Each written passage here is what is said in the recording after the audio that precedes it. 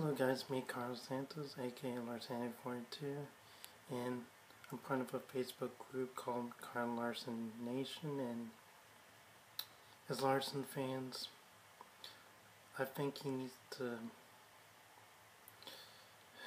have a wake-up call of the Ryan Newman incident from last night at the Daytona 500, because flipping race cars is just something you have to do when you're racing, and it happens a lot on dirt, but on asphalt it happens slightly. So here's my Pray for Ryan Newman decal that I got.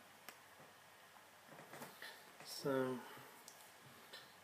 let's get to the topic of Ryan Newman. When I saw the gasoline leak and the fire igniting when he was upside down still for like 15 minutes, I was in brief shock and saw all these YouTubers like throughout the night trying to keep each other in company, and I was one of those that wanted to help others too. So the race was uneventful until like the last 50 laps of the race, and people were jogging for position and missing the big one, and Ryan Newman was there until the end, and he's just the 100 yards to the finish. He had the race won, and if he had kept his line, he would have won it, instead of, this somber day, I've been hearing a lot of comparisons to Robert Wickens at Pocono,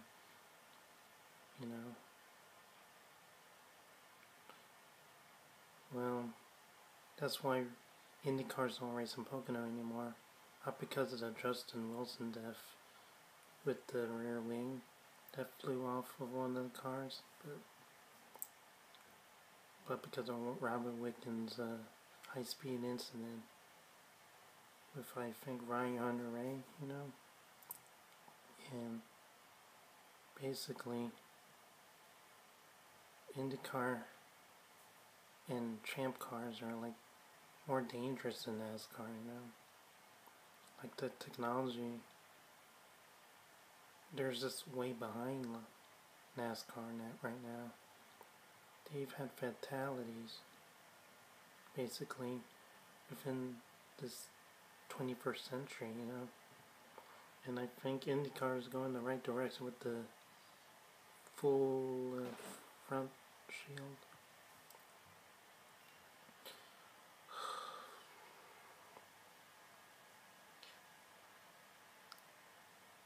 I would like to talk about Kyle Larson, but he just finished 10th, so I'll just stop there on his part. So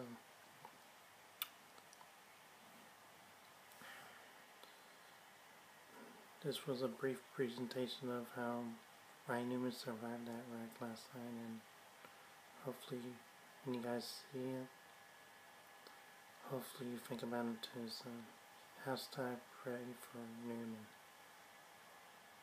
Have a good evening, guys.